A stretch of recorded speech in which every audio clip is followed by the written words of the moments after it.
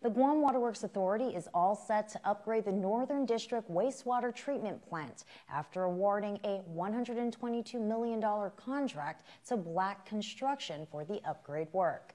According to GWA General Manager Miguel Bordallo, the work is expected to begin in early 2020 and would take approximately 2.5 years to complete.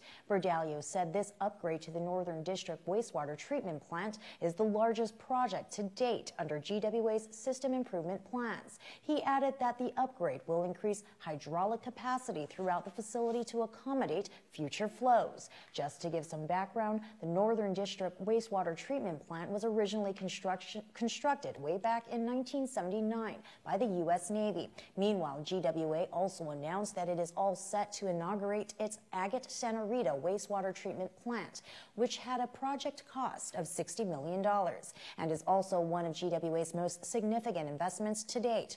The ribbon cutting of the Agate Santa Rita plant is scheduled for this Friday, June 28th at 10 a.m.